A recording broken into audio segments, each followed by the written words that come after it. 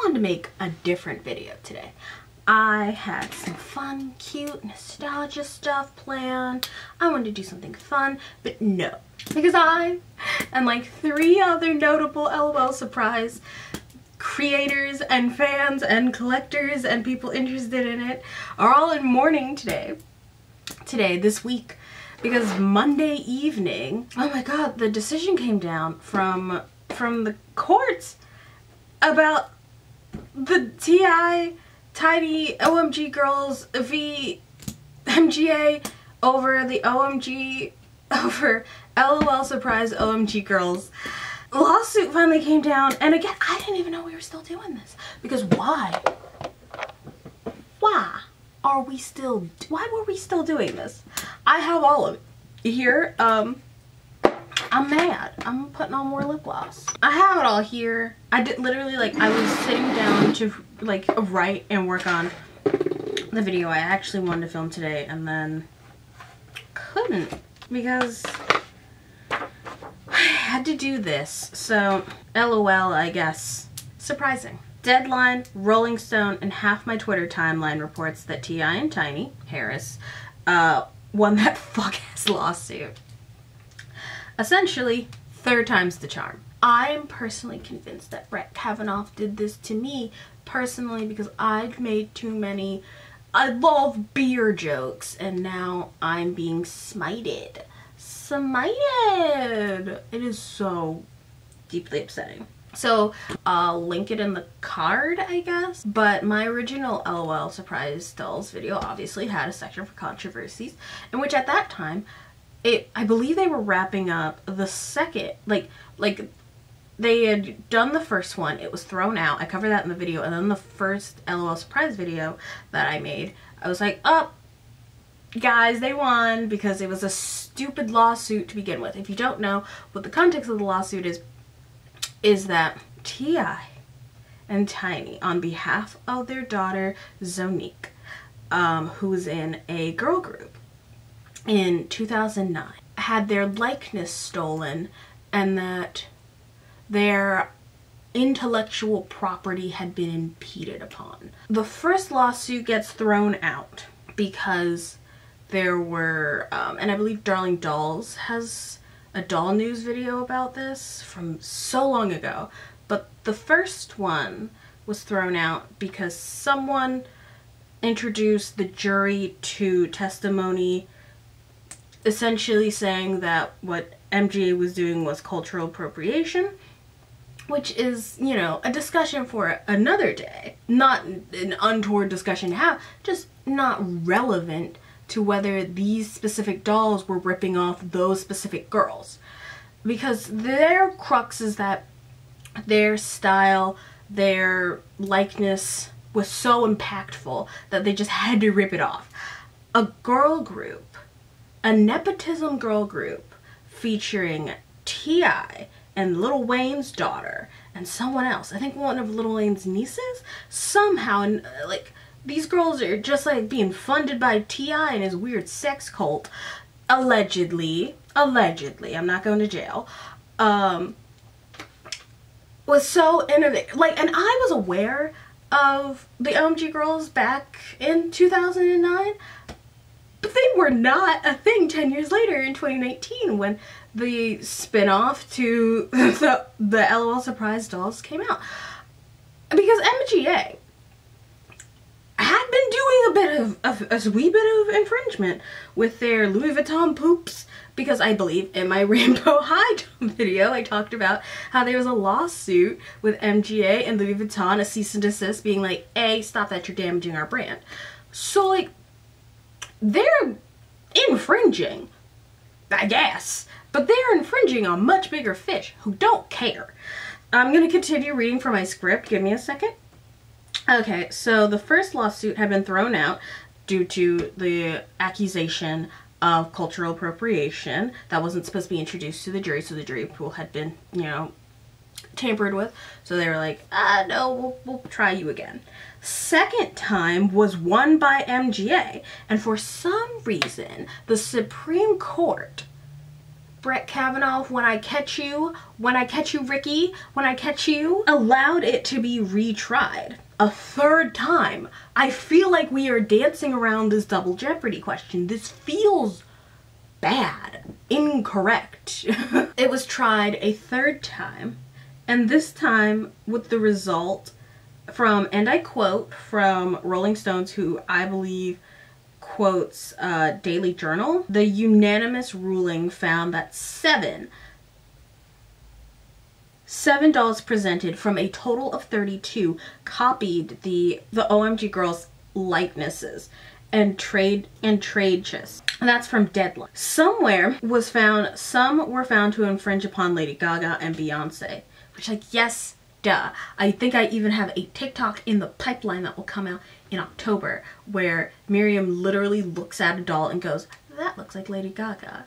And so, like, yes, but they're working with two different markets, because someone who is buying a Playline doll for their child isn't going to see a doll released by Lady Gaga and buy it.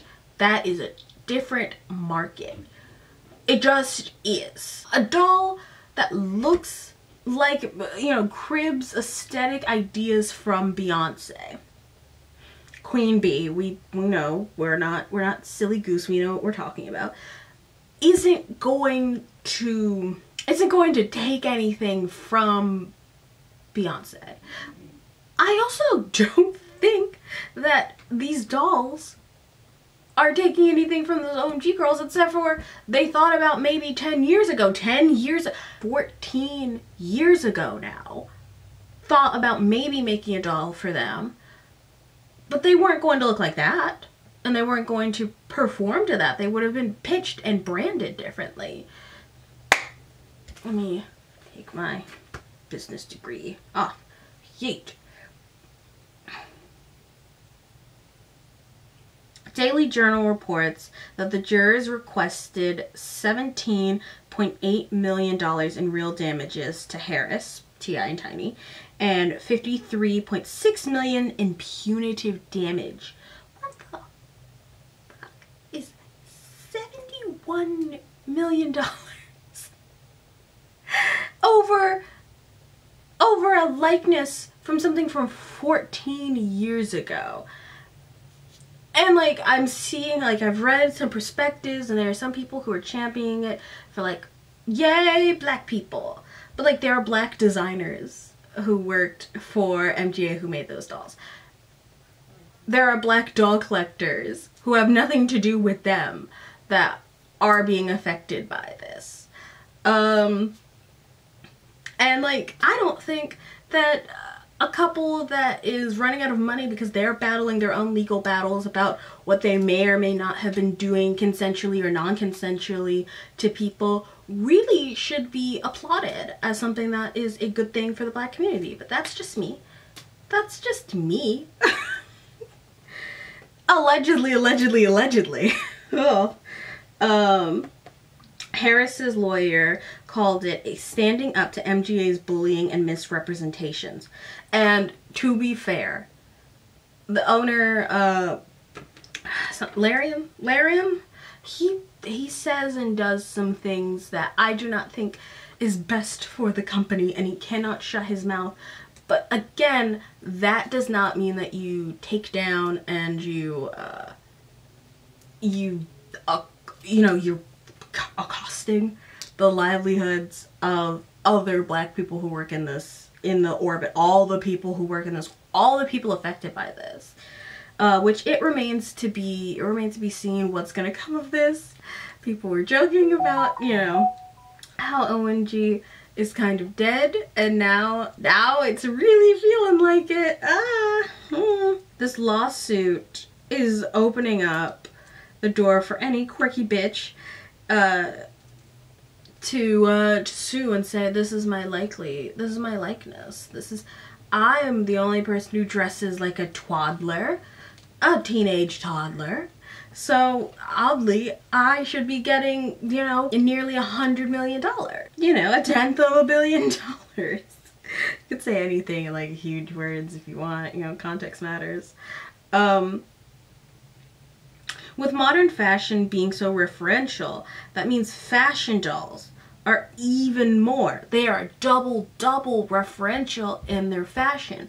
If you were, you know, following the trends on the internet and you see, oh my god, Sabrina Carpenter, and you see that Sabrina Carpenter is doing a Madonna homage, and you think, well, this is what the kids want.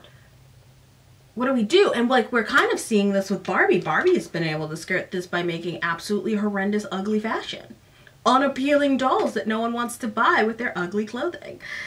Except for when they're emulating like blonde, bland, beige mom aesthetics in their street style dolls, which I think the fashion is better. I still don't think it's great. These are all my opinions, by the way. This is a lot of opinion talk. There's a lot of fact in here, but there's a lot of opinion as well. Having been around since the OMG girls, the group was running around with mindless behavior and the like, and I just don't think that it is worth 70, I don't think it was worth the 56.8 or $53.6 million in punitive damages.